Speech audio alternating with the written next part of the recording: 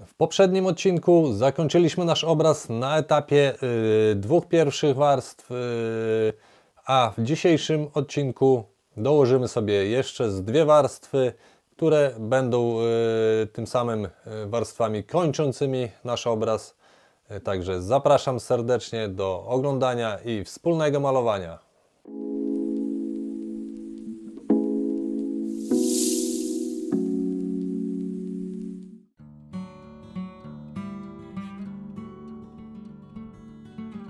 Witam Was, moi drodzy, bardzo serdecznie w kolejnym odcinku. Dzisiaj postaram się tutaj dołożyć jeszcze jedną warstwę, taką wyastrzającą obraz, podkreślającą pierwszy plan i może jeszcze później jedną warstwę, w której postaram się zrobić taki delikatny laserunek, czyli farbę rozcieńczyć w olejku dość mocno i dodać delikatnie takiej głębi kolorom.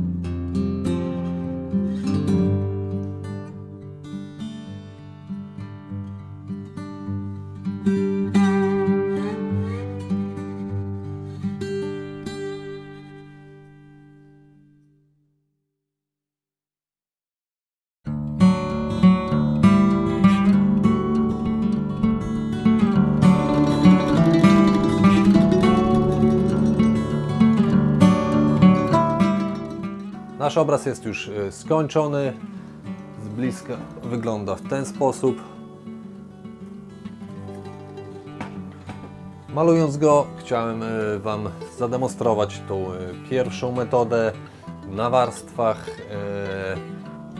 Jak widzicie, jest to czasochłonna metoda, ponieważ przed nałożeniem każdej kolejnej warstwy musimy odczekać, żeby ta poprzednia warstwa nam dobrze wyschła i zajmuje to jednak trochę czasu, a tych warstw możemy tutaj dodawać bardzo dużo i z każdą kolejną warstwą nasz obraz będzie robił się coraz bardziej żywy, bardziej taki realistyczny. No ale wiadomo, że trzeba w końcu powiedzieć dość i zakończyć obraz i zacząć malować coś kolejnego. A naszym kolejnym obrazem będzie już obraz malowany metodą tą drugą, alla prima. Pokażę Wam, jak to się robi. Zrobimy sobie taką szybką abstrakcję, nakładając farby w jednej warstwie i zrobimy to już na takim gotowym podobraziu z płótna i krosna. Także zachęcam Was do oglądania kolejnego odcinka i zostawienia łapki w górę. Trzymajcie się i widzimy się w kolejnym odcinku.